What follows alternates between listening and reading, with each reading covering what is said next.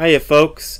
I was just recently on a podcast called The Mystical Positivist, and I'll provide a link below to that. They did an interview with me that I think came out pretty well.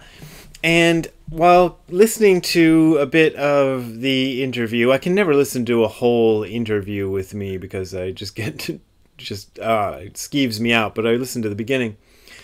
And I was talking about the Zen teacher-student relationship as an apprenticeship. And I have touched on this subject in other videos, but I thought I'd do a video specifically about that. And what I said in the podcast is that I think the relationship between a Zen teacher and a Zen student is like an apprenticeship. And the best analogy I can come up with is like a potter. You know, if you want to learn pottery, you go be an apprentice to a potter whose work you like and then kind of hang out with that person and watch what they do. You don't necessarily get lessons. If you're lucky, the master potter might show you a few things here and there, but it's not like a course of study kind of thing. And that's the way Zen teaching is too. On that podcast, I said that I see my role as a so-called Zen teacher as a role to be a friend to a person who is also interested in the same stuff as I am, which is finding out what the real truth, the real underlying truth of life is. And I'm inviting people to come along on this ride with me. The only difference between me and them is that I've been on the ride a little bit longer. And I can say, for example, oh yeah, there's a bumpy part up here, you better kind of hold on.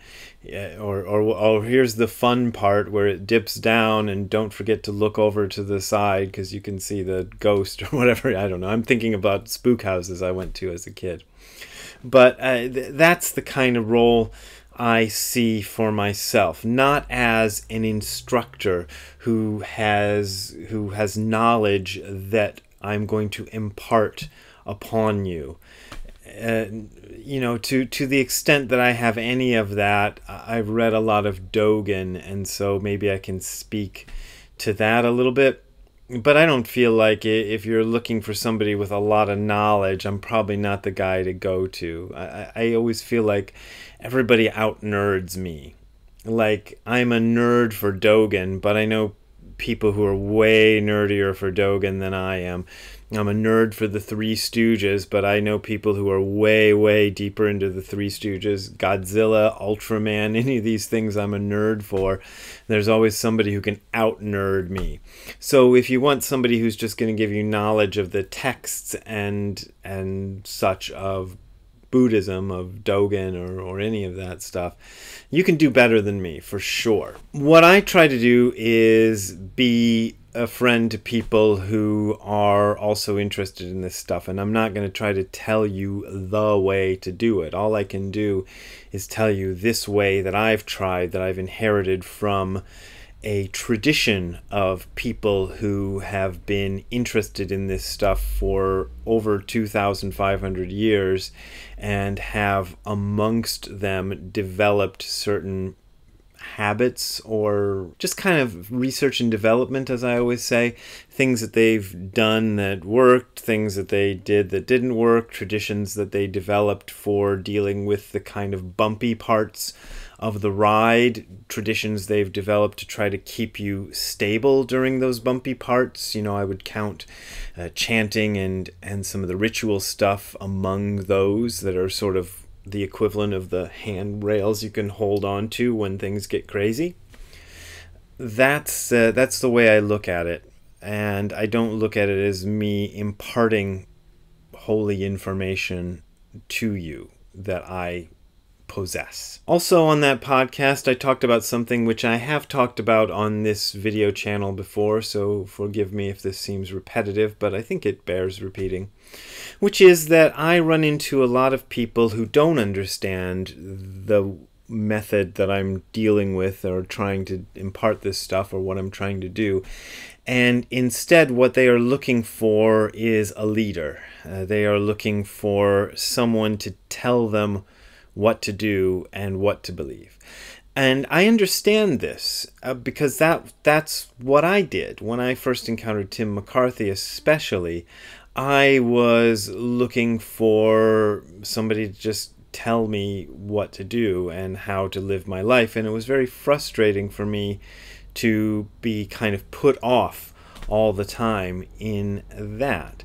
But I think Tim, was trying to save me in the way I kind of try to save other people a little bit when they do that. Because if you go into a religious movement of any kind looking for a leader, looking for that kind of alpha male or sometimes alpha female who is going to tell you what to do, you can find those people. They're not that hard to find, and they will lead you into bad places, because that's the only place a person like that can possibly lead you.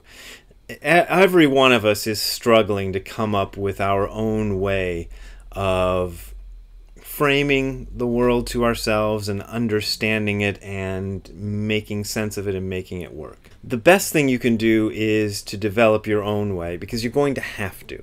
The idea that you can take on somebody else's way is false to begin with, because you can't do it. Anybody who tries to do that ends up modifying it to be their own thing anyway, because you can never fully get inside someone else's head and understand exactly what they mean by everything they say and exactly their motivations for everything they do. So you can't be a complete imitation of another, so you might as well not even try. But I think there's a value to tradition. And as I already said, it's in the research and development area, because the tradition has gone through a lot of people and a lot of things have been done and tried, and some of them have worked and been saved because they worked, and some of them haven't worked and they've fallen to the wayside because they haven't worked. And that's what I like about the Buddhist tradition. I especially like it about the Buddhist tradition because the Buddhist tradition can be very malleable that way. There's no insistence upon the idea that the first people who did the tradition, the Buddha and his original followers, were doing it right and they had it completely down, and that what we have to do now is just do what they did. We don't insist upon that. There may be certain sects of Buddhism that insist upon a light version of that. I'm aware of that, but especially in the Zen tradition, and really honestly in most traditions of Buddhism, there's no insistence upon that. There is the idea that you can shape it and you can make it different, but as I said in my video about Buddha being a genius, you have to kind of defer to your elders to a degree, because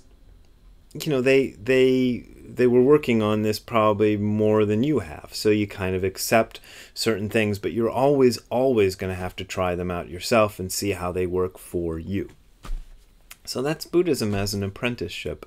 Hope you enjoyed that little video, that little excursion to my mind. There's links to PayPal and Patreon below me, not on my Ghoul sweatshirt, but in the section below this video. That's how I make my living. I just got a check the other day from New World Library for book royalties, and it was pretty disappointing, I gotta say. So if I had to live on just that, I would not make it at all. So you guys are the ones who are really helping me do this thing. Thanks a lot. I really appreciate your support. Always. Talk to you next time.